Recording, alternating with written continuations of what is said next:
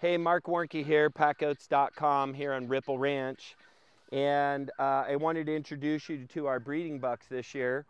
So these are going to be the guys that we're passing on genetics on and kind of their different hybridizations and breedings and lineages. So I'll quickly speak about these four. We'll start out with a little Potter here first. We called him Potter because he looks like he has the lightning strike across his face. And Potter is a sable, so he's a colored Saanen. And he's the youngest by far, and he's going to be a really big goat. Would you stop rubbing on me, Mr. Stink? Now this guy is Riot, and Riot is one of the, he's really beautiful how he's built. He's big. He's really a nice goat and super personable, just crazy loving. And oh, there he goes, Mr. P on himself here. It's already starting. Ugh.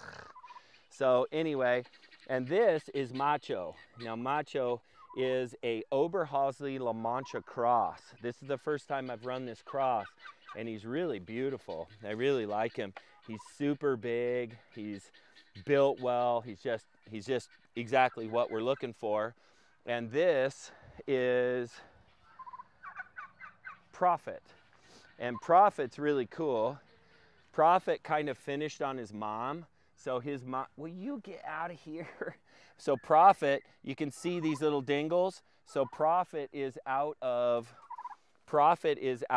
Preacher, and which Preacher is out of Dingle, and Dingle's out of Cinder. So this is a really this is a 4 years in the making goat, bred to some of our best stock, and he's just really amazing. So we're really excited about Prophet as well. So he's mostly Alpine. He's got a little bit of other stuff mixed in, but very minor, so we'll call him Alpine. He's an Alpine, this is a Sable, and this is a La Mancha Oberhausley cross.